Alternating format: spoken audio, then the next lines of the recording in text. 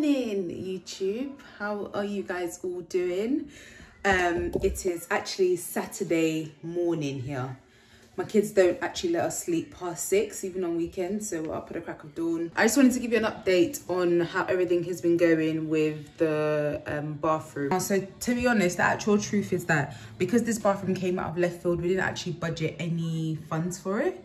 And we are like committing to this zero-based budgeting where 100% of our finances are accounted for, because we are on a mission to pay off our mortgage in under 10 years. So we didn't actually budget for the bathroom at all, and we didn't want to go through our savings to pay for everything for the bathroom. Anyways, so what we are doing is that we are going to basically take a little bit out of our paycheck every month.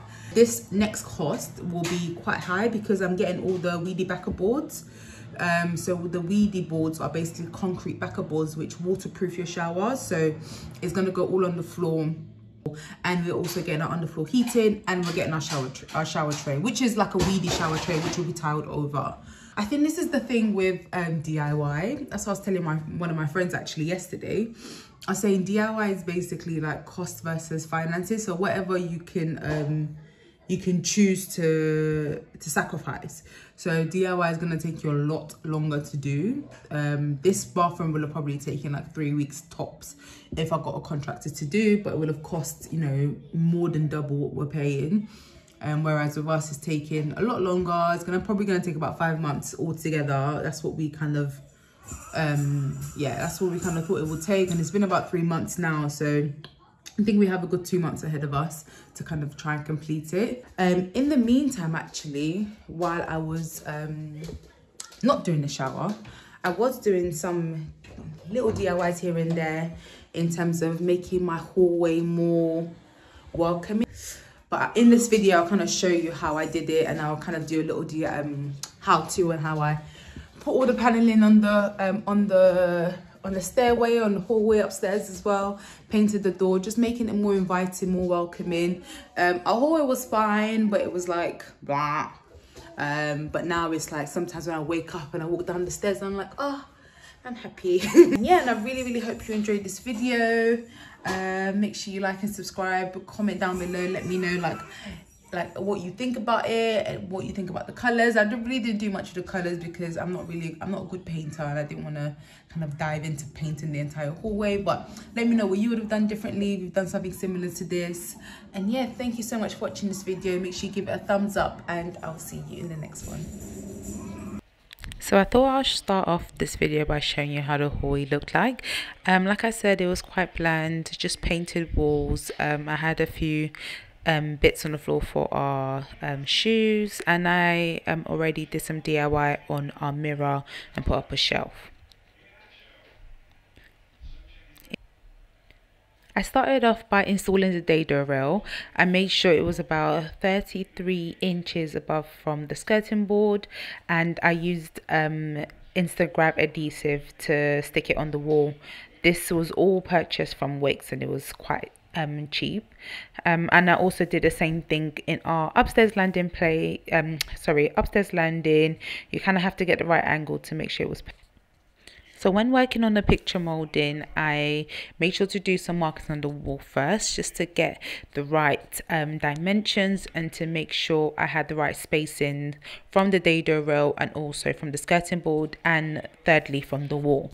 So in order to make it easier for me to do all of this, I just cut up a few spaces. So it was 6 inches, a 6-inch spacer and a 3-inch spacer, and I also used the leveler to make sure everything was straight. And then I just went ahead and used Instagrab adhesive to stick this on. This part of the DIY was quite straightforward. Once you have your measurements correct, and once you have all your spaces and you have everything kind of lined up on the wall, is literally just cutting it with a miter saw. I had a miter saw, but you can use a miter box and a hand saw, and it will do the job just as well. And yeah, I think because I had a lot more space to do the picture rail, the miter saw was a lot easier. And this is just me showing you how I use the spacers just to get the right measurements. And then obviously I used the leveler to make sure everything was straight. and then yeah, straightforward, just kind of using adhesive, making sure we're straight. You don't want it to be a little bit off, because it's just something that will annoy you when you're looking at it later on. And yeah, it was really straightforward, very easy to do, and I would definitely recommend anyone who wants to elevate their hallway.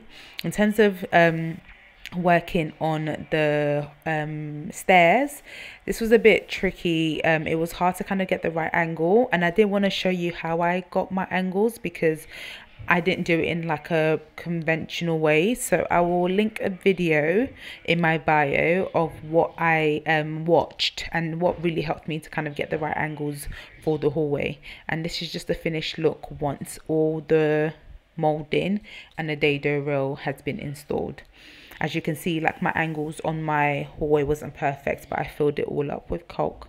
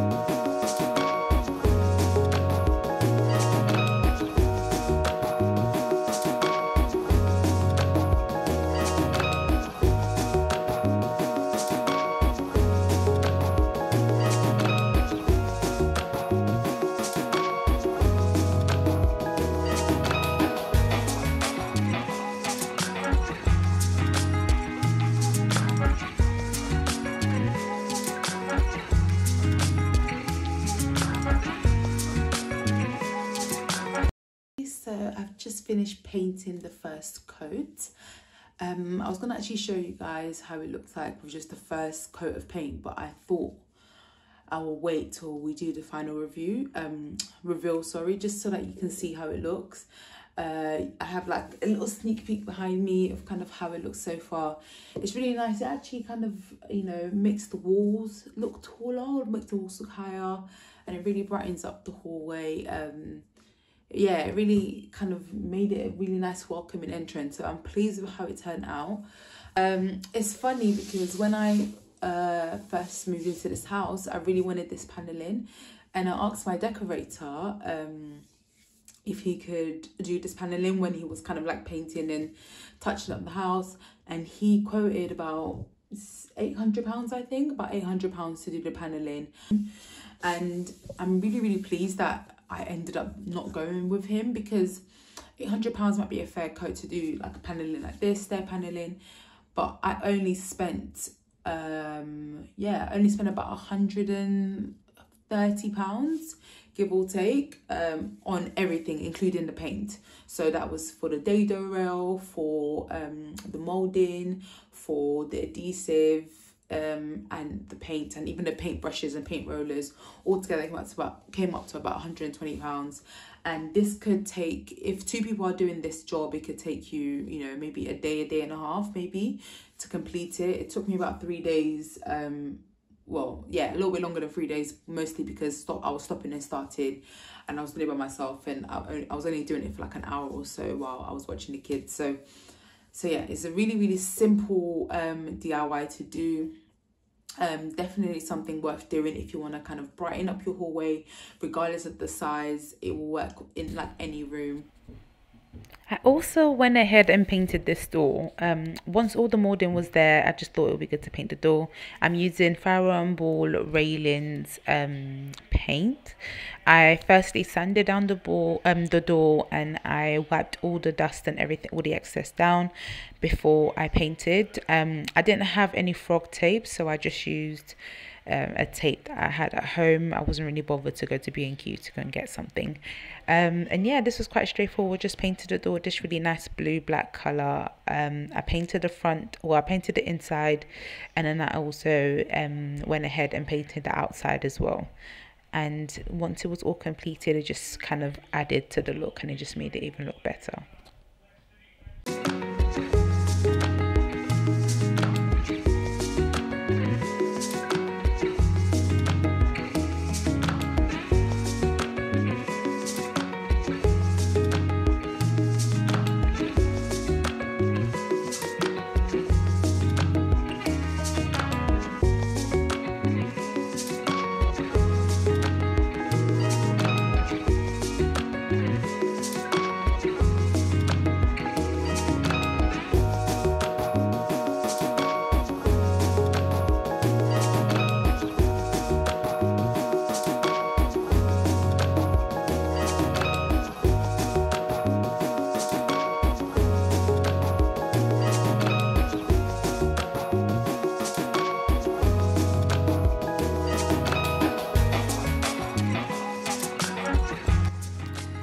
so pleased with how this turned out. Like I said, it's very easy to do and it will be perfect for a beginner DIY or just something to elevate your house. Thank you so much for watching this video. Make sure you like and subscribe and comment down below. I'm really looking forward to hearing what you all have to say. But thank you for watching.